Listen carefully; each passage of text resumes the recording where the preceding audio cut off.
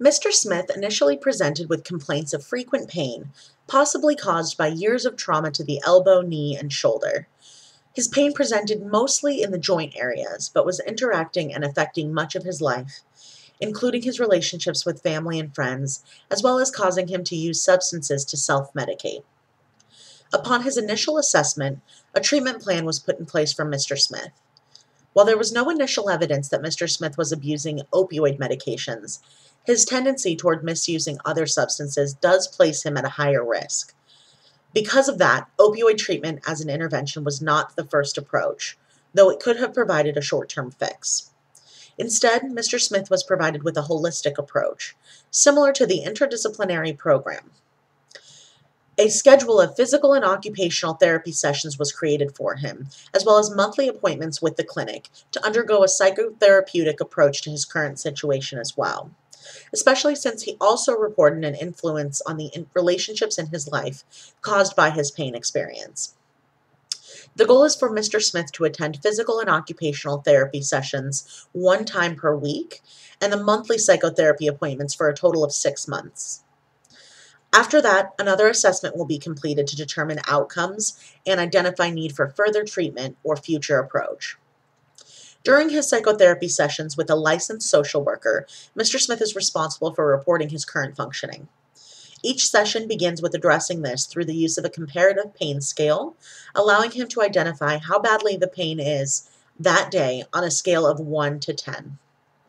Once that is done, the social worker is able to take a non-combative, unassuming approach, allowing Mr. Smith to direct the conversation, asking how his pain has hindered his life over the previous weeks.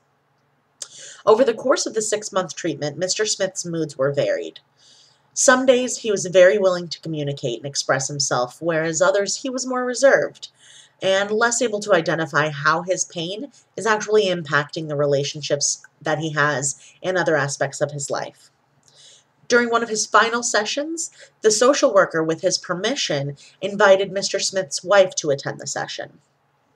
During this particular session, they discussed the progress that had been made over the previous months, as well as educated his wife on the remaining road to recovery that Mr. Smith would be on. At the end of his time in treatment, Mr. Smith was still in pain. He decided to take the advice of the therapist, however, and make small adjustments to his lifestyle, including his current exercise regime. This was a big improvement because it was something that Mr. Smith did not want to consider in the past.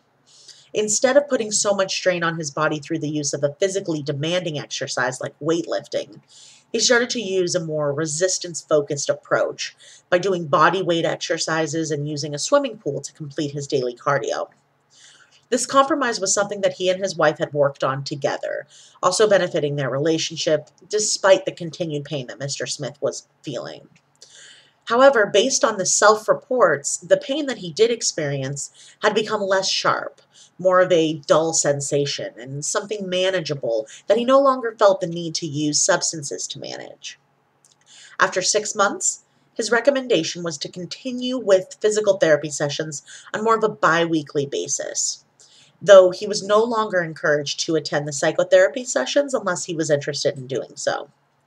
Mr. Smith did ultimately decide to discontinue the psychotherapy sessions, but did begin incorporating a regular chiropractic care into his monthly routine. While opioid medication could have and still can help Mr. Smith to cope with the pain that he feels on a consistent basis, because of his past tendencies towards substance abuse, it is not an advisable intervention strategy for him. Even though the behavioral intervention that worked for Mr. Smith did require the use of multiple physicians, because they used an integrative approach for him and for his care, he was able to seamlessly coordinate this care between all providers, allowing more efficient, positive outcomes, and both physical and psychological care was able to happen simultaneously.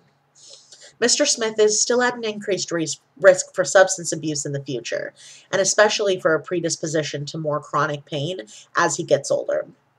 However, the goal is that the strategies he learned throughout the interdisciplinary approach will stay with him and allow him to live a functional and healthy life with the family and friends that love and support him. Thank you.